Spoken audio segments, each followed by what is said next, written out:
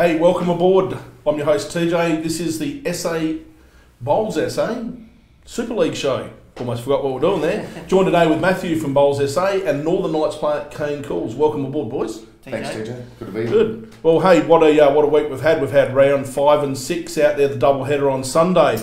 Leading into the tail end, Matt, it's looking to be a cracker up there. The probably the top 6 teams fighting out. We'll get to that later in the show. Yeah, it was a big day Sunday with 2 rounds, so a lot of movement on the ladder, and it's really starting to take shape now with a couple of teams unable to feature anymore, but still plenty to play for this Friday night. Well, look, I think it's about doing damage at the bottom of the top sides. But hey, look, we want your interaction at home. As per normal, send some questions through that we can maybe answer and fire at Kane and put him on the spot. Look, as we said, we've had rounds 5 and 6. We'll probably get straight into that out there on Sunday at Salisbury. It was a beautiful day out there. Family day. Family fun day. It was Family well day. supported. Lots of kids and families with the petting zoo and face painting went down the treat, so it was a great atmosphere. I did call for the more alpacas in bowls, but I didn't get to go over the alpaca because I was commentating game 1. Look, we'll get straight into it for round 5, Northern Knights versus Western Rogues. As you can see on the screen, Darren Warner defeating Sol, 17-12. Yvonne Kelly and Kane Cools defeating Ash Close and Josh Studham, 26-12. And Karen Lynch, Matt Short and Luke Pittersma defeating Marty Maloney, Corey Wildash and Sam Dietrich, 25-17, which was actually the game that we televised. But you know what, I might throw straight into Kane. Mate, real good advantage on a power play in your 26-12 win there. Well, actually, at that time when we got our power play, Luke also got a power play as well. So we actually picked up, I think it was close to 14 shots in one end. And also Darren Warner at that time was going to play a shot, looked at what was happening overall, decided, no, I'll just get a good second wood. And from there we just went forward, which was fantastic. And and how we're working with the Northern Knights with our team ethics are going beautifully. We were televising the triples game, and I was actually watching your scoreboard in the triples, and I made mention during the commentary that it was 9-8. You were 9-8 down. 8-0 down. Well, okay, yep. We'll build up that story a bit more. There I was, heavy wins. And I sort of looked over and it was like 21-9 or whatever. And I thought, wow, that's how quickly this game can turn with the advantage of the power play. Dead right, TJ. Yeah, the power plays make a big difference, and if you do get them right, they can really put some damage on the scoreboard. Matt, what's your uptake there, mate? Yeah, so big wins tonight, all ranks up. It was fantastic. I was floating around a bit of the ranks, as you said. You were down early, and I saw a shot of yours, Kane. You had a trail on for 5 and you missed it by that much, and I just thought maybe it's not their day today. And then next time I swung around doing the loop, you were, as TJ said, about 12 in front, so I just thought I started happening for you. No, it was good. But both our triples and our pairs were 8-0 down, so to come back from where we were was really good. So. And of course, you know, playing against Ash Close and Josh Studham, absolutely quality players as well, not to discount them. But, you know, it was interesting. We'll get into a couple more of these results, and as we get through, there's been some commentary from the coaches around the power play. All right, so let's get into the next one. The Southern Blazers taking on the Central Chargers.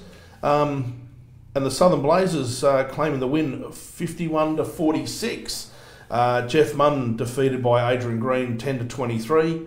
Ash Wiley, who we had in last week, and Mark Evans getting up and defeating Helen Minhard and Mark Haynes 20-15. Dylan Lewis, Gav Pfeiffer and Justin Parkinson defeating Fergus Roundtree, Ewan Graham and Craig Mills 21-9.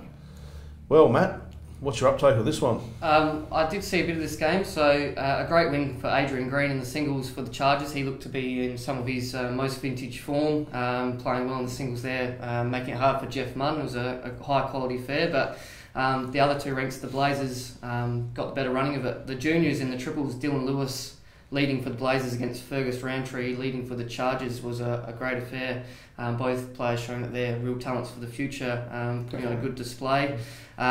Good on the Blazers getting their first overall victory, opening their account, and as we'll see later, a little bit of a costly drop for the Chargers in the end, narrowly going down by 5 shots, but a very good game, obviously. I could be crawling through to Kane here, but he's probably concentrating on his own game at the moment. Did you catch any of that game over next door? No, I didn't really see a lot of it because I had my hands full with Closey and Stud. But yeah, big result for the Blazers. So. Yeah, not many people would have thought that result would have come forward with the quality in the Chargers side. So quality throughout all the teams, but exactly, that's right. You know, if you hear, believe what you hear, the star-studded lineup. You know, I think they'd already etched the trophy, according to one or maybe two of the players in that team. But like in the Chargers, the Ash Wiley and Mark Evans, that's a pretty good pairs combination. Yeah. So they played a great last end. I think it was nearly all square going to the last end, and Ash Wiley dobbed 3 on in the pairs, made it really difficult for Hainsey to get the shot, and that was pretty much the sealer overall. So very tight line between a win and a loss. Yep. All right, so moving right along, the South Eastern Spartans taking on the Eastern Raiders.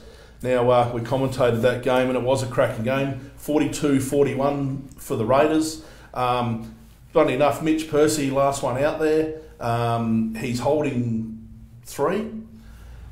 It was actually in that one there, as I move that right around, Chris Tholburn, I've actually stuffed that right up there, haven't I? You're up. Yeah. Chris Tholburn and Mitch Percy against Vicky Arvin and Daryl Stopp. And Daryl Stopp, probably down 3 there, draws in shot. So he's still got one pill in his hand. So it's one of those things that, you can rip that out. The shot selection, Mitch has obviously done the mature thing there and gone, well, you know what, I'll take the win because he had last bowl. Daryl missed. Bang. That's it. It's right down to those crunch games, one of the games you walk away. But going through those, Tony Treloar defeated by Tony Devlin 7-15. As we've just spoken about, 18-13 for Mitch Percy and Chris Tholburn against Vicky Arvin and Daryl Stopp.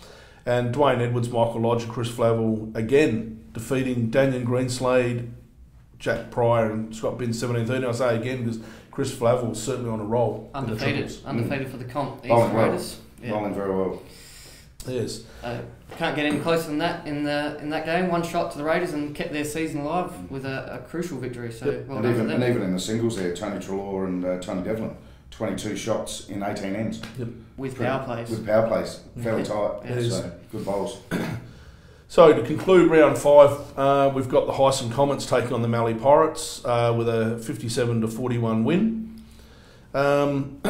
It's interesting, claiming all rinks for a record 12 points to the Pirates. So Ash Hall's defeating Andrew Hill 20-19, nice tight game. Damon Edmonds and Ben Harris defeating Matthew Freeburn and Kath Greenslade 20-12. And then Grace Maloney, Cass Harvey and James Gregory defeating Lucy Tiller, Bailey Rafferty and Gary Meekham 17-10. Absolutely. A good win for the Comets to get all rinks up. I just wanted to pay particular homage to the singles in this one. I did walk over at the right time again, and it was 19-all last end, Ash Halls and Andrew Hill. Ash Hall's been doing a stellar job in the singles for the Comets, and Hilly, as we know, former state player of many games, so well credentialed. 19-all, I think Hilly was holding 3 shots. Halsey with 1 bullet left in the chamber and just calmly stepped up and drew a shot within a couple of inches. So well done to Ash. Another win for you in the singles, and the Comets powering along, looking like a good side. And in that singles game as well, Andrew Hill got a good result on his power play early, and I think he was leading around 14-6. Yeah, wow. So for Ashley to actually come back over the course of that game and also get his team back into the game overall was pivotal, really. Yep, absolutely. Absolutely. No. So that wraps up round 5. Let's shoot straight into round 6, and the Northern Knights taking on the Eastern Raiders, and the Knights claimed a tough victory, 42-40, winning on 1 rink to claim 8 points to the Raiders 4. So very tight, with Bernie Ward being beaten by Tony Treloar 10-15, Hayley Wolfett and Todd Brand defeating Sheridan Bodner and Mitch Percy 29-8, and Cooper Hocking and Darren Warnock and yourself, Kane, defeated by the Dwayne Edwards, Lane McGorman and Chris Flavel combination, 17-30. I'll tell you, Chris, he's taken names. He's playing well, and the triples game was pretty tight, apart from say the last 2 ends, when they got a couple of numbers in the last 2 ends, and Chris played some awesome bowls throughout the course of the game, but young Cooper Hocking, as the game progressed, he felt more comfortable and was leading really well. So it was a very good game. But the pairs, Hayley Wolfett, she came in to replace Brianna Johnson because Brianna wasn't available, so we had to get a replacement only in the last fortnight. Yep. And Hayley came in for her first game and bowled exceptionally. So her and Todd stepped up to the plate and carried us over the line, which was pretty handy. Perfect. Great team win for you, Kane. You blooded a few new players from the morning game, so you rotated your squad fairly heavily, and to go 2-0 on the Sunday, despite only being one ranked that game, you'd still take that as a great day for the Knights, and the ladder will show that accordingly later on. Yes, no, very good day for the Knights, and also the pleasing. I think we had probably about 8 or 9 players there from the squad that played on the day, it was very good, and everyone's pretty happy. Excellent. Awesome, mate. Well, let's move right along to the Southern Blazers taking on the Western Rogues. Western Rogues bounced back with an overall win of 66-43. Well, it's awesome. So that puts them on 2 wins for the season. Probably need to win all 3 on the weekend. Yep. Both of theirs and round 7. But 1 out of 2, I guess, is a consolation. Josh Studham defeated by Gavin Pfeiffer 14-20. Brady Slater and Ash Close defeating Stephanie Clark and Mark Evans 26-9. Di Murch, Marty Maloney and Sam Dietrich defeating Teresa Emberton, Ash Wiley and Justin Parkinson 26-14. Bit of a trend happening. You can have a look across, I think, triples, and I'll throw this to both this year. Triples is sometimes common on the game that can get away from you, but it seems in the Super League, the pairs are where the bigger scores are actually being produced, and have probably been the difference across some of the overall scores. How have you guys seen that? I think, the bigger results have come from the pairs. Absolutely, you're right. Well picked up. I don't know the explanation for it, but it's just one of those things. I guess 2 players gelling well together, getting on a roll, makes it hard for the opposition. But definitely, singles, there hasn't been really any blowouts in the singles, whereas the pairs and also some triples, like our side had a bit of a hiccup in the triples a couple of weeks back. But with the 3-bowl in the pairs, when a team starts playing their length, pretty hard to stop. So overall for the game, Matt, we'll throw to you. The Blazers Rogues, how did you see that one? Yep, so as you said, a little bit of a consolation win to the Rogues. They'll be a tad disappointed with their season. The results would later show they're unable to make the finals, dropping that first game of the day to the Knights. But I guess in this game they showed what they are capable of. They turned it around, and the Blazers coming off a good win in the morning were really no match for them as they sort of powered through. From all reports, the pairs combination, as the scoreline suggests, Brady Slater and Ash Close were exceptional. So they'll be a little bit disappointed, but beware of the Rogues this week, because they got nothing to lose, and they'll come out firing, I'm sure. Definitely. And you must have fired Ash up in the morning, mate. He bowled brilliantly in the afternoon. Yes. Yeah, he was on fire. So, but in saying that, he bowled really well in the morning. A week's a long time in footy. An hour's a long time in bowls, apparently. All right, so we'll move on to the Highest Comets Central Chargers. Comets launched themselves into the top of the ladder with a 62-52 victory. Ash Halls defeated by Adrian Green 14-23. Obviously, Greenie following on from the morning game with great form. Ian Miller and Darren Niblett defeating Helen Millard and Craig Mark Haynes 19-17, and Damon Edmonds, Ben Harris, James Gregory defeating Fergus Roundtree, Ben Bowman and Craig Mills 29-12. I'm going to start off on this one. I had the pleasure of being able to watch this one from home. Fun enough, because you gave me the afternoon off. You're welcome. Well done, boss. Sat at home, look, it really wasn't, I hate to say this because I know I've really ragged him here, but Ben Harris absolutely best on ground. Oh, big boy McAvoy. Now one thing that maybe the audience may or might know, that there's one Kane Cools actually has to sit in the cab of a truck with this guy. That has to be unbearable, doesn't it? Well, he's been pumping the Highest Comets up for weeks, and now they're top of the ladder. So he's up and about himself. But their whole side's playing a lot of good bowls, and they go out to Salisbury every Thursday night since pre-season started as a team, and you can see that in their side. So. But that triples game, like the score of 29-12, it was a pretty high quality game. Yes. And there was one end where James Gregory's moved to jack a fraction for 5 in the power play, which was 10, and I think it was 11-9 at the time, and then it's 21-9, and so then you're chasing your tail a little bit after that. So. No, completely agree. It was a great game, and it was interesting to watch a little bit of the antics. Ben Harris on one side, Craig Mills on the other. Good mates, obviously, but.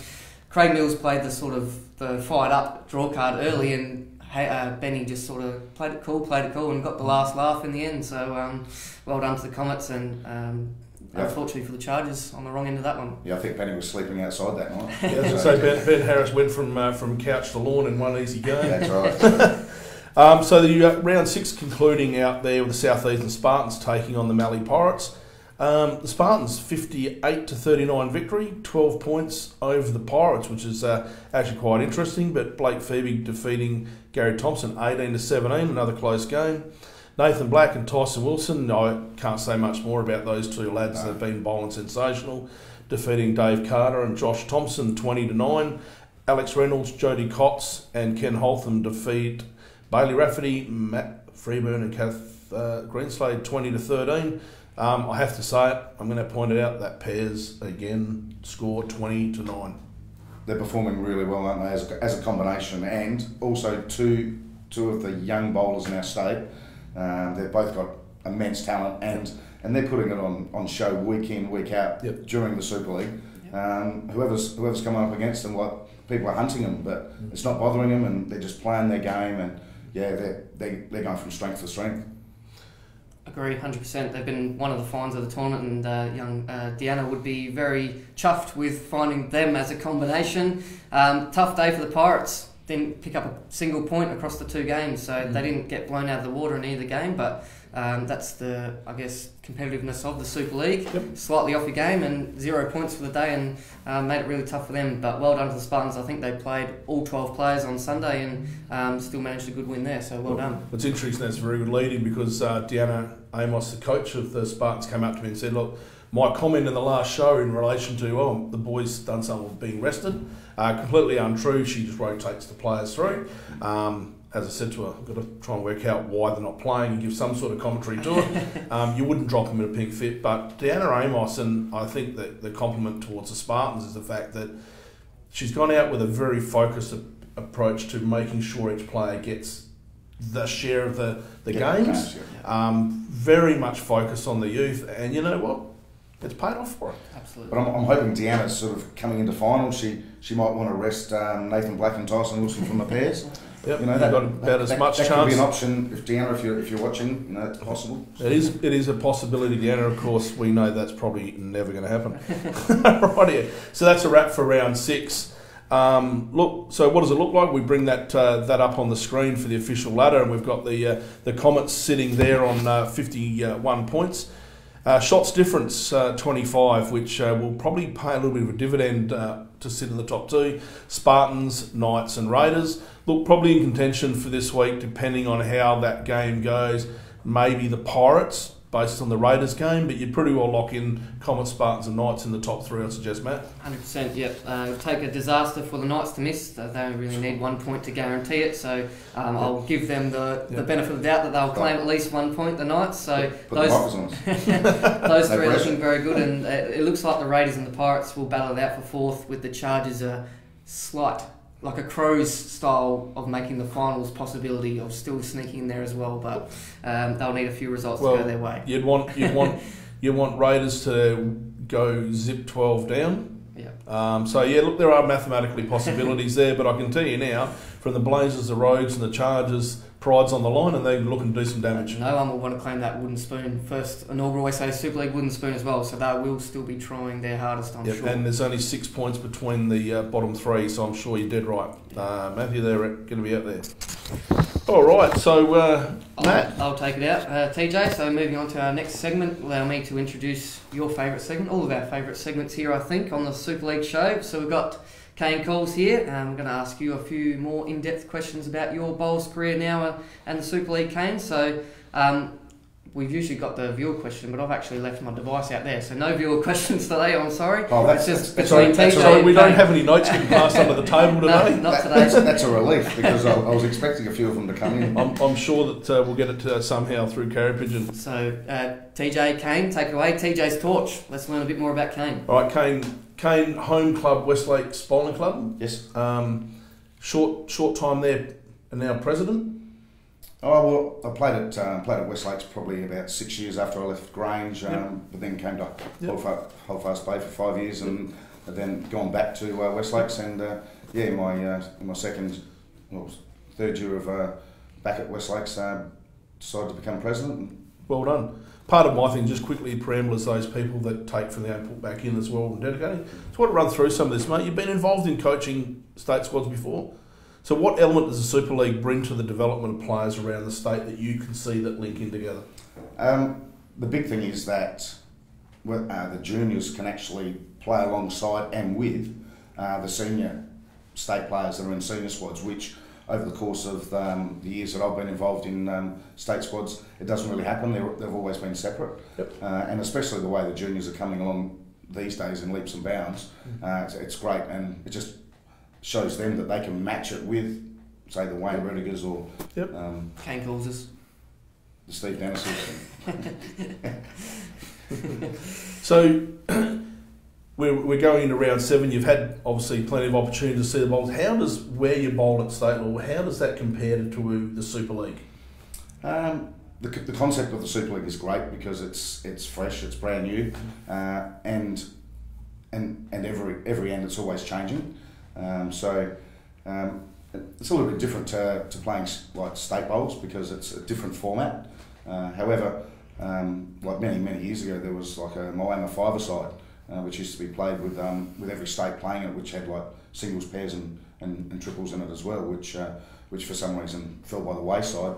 So hopefully something like the Super League can take off around the country, and whether it be sort of the side that wins it and each state plays against each other, or whether the state selectors and Bowls SA put together a squad to go and play in those. I think it can only improve the standard of our game in South Australia around the country. Yep. That's it. So look, for those half a dozen watchers, I'm joking that half a dozen viewers, there's many viewers, but people that do listen to the commentary out there on the Super League nights, I've mentioned on more than one occasion that, you know, when I think about the best motivator in the game that I've seen or played against, your name's at my top of my list. So what keeps you motivated and driven? You've won plenty of state titles. Is there anything still on your bucket list to tick off in the game?